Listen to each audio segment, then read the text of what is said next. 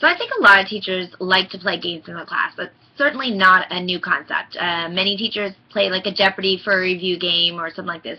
Games in the classroom really help to make your classroom more fun, engage students, and really get them into the learning. This is different than gamification. Gamification is where you apply gaming mechanics.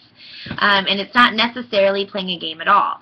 So when you look at different games that you play, say Farmville, World of Warcraft, these are games that I play, Angry Birds, even Scrabble, whatever it is that you're playing, you'll notice that there's certain characteristics to the game.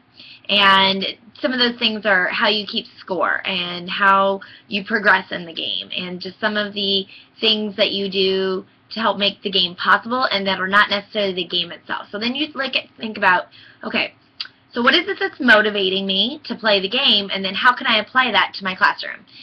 For example, instead of grades, I could be looking at doing a progress bar, or take any game that you have where they give levels, badges, any of these things that it's not the game play, it's the things that structure and support the game. And then just try and start thinking about how you can do structuring in your classroom the ways that you can mimic some of your favorite games.